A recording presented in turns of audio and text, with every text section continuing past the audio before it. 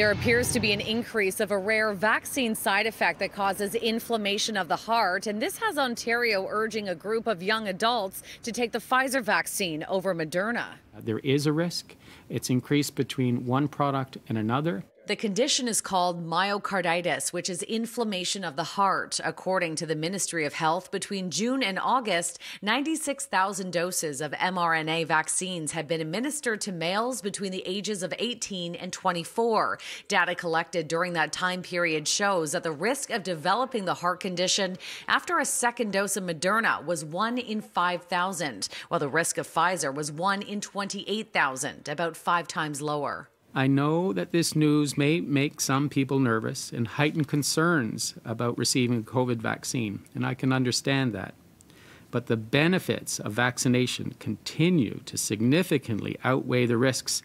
The move is being made out of an abundance of caution, with Ontario's top doctor saying it's still a very rare occurrence. The majority of reported cases have been mild, with individuals recovering quickly, normally with anti-inflammatory medication such as ibuprofen. Of the very small number of people that have had to be admitted to the intensive care unit, most of the time that's for investigation, so taking a blood test, a cardiogram or an ultrasound, and then they've been rapidly discharged homes. And I just want to be clear, we've had no fatalities whatsoever.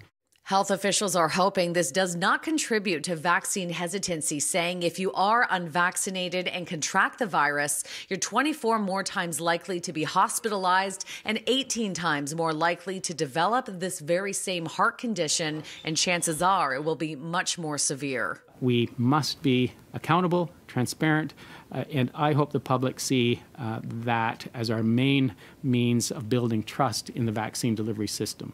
Right now, Ontario has 2.7 million doses of Pfizer available. That's more than enough for those who need it. Shauna Hunt, City News.